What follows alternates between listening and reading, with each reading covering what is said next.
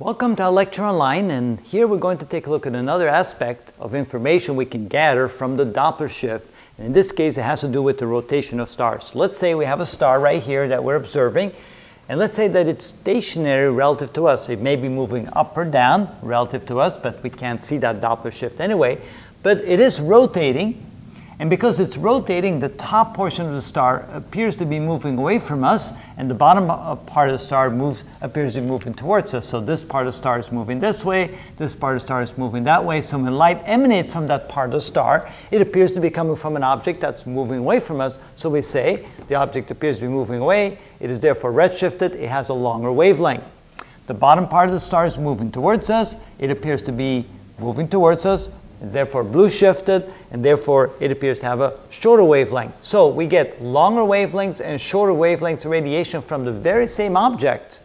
Now, of course, the center of the star will show no shift at all. So what does that look like on the spectrum? Well, here, let's say we have the H alpha line at 656.3 nanometers, a very known line by now if you've been watching the last so many videos.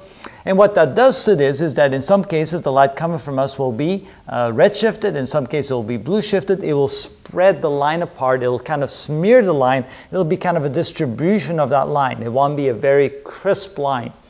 And we can actually measure that smearing of that line, and depends upon how much smears, we can actually determine how fast the object is rotating.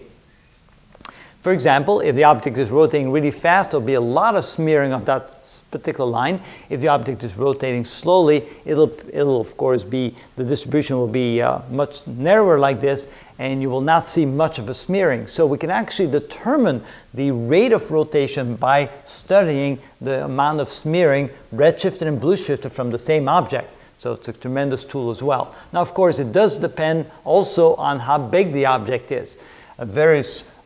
If it's a very slow rotating object, but it's a very big object, then of course the edges of the object will appear to be moving faster than at the same rate of rotation for a smaller object. So again, it's not a simple equation in that respect, but after you take account for the fact that it's a larger, smaller star, and you then watch the amount of smearing, you can tell pretty accurately how fast the object is rotating.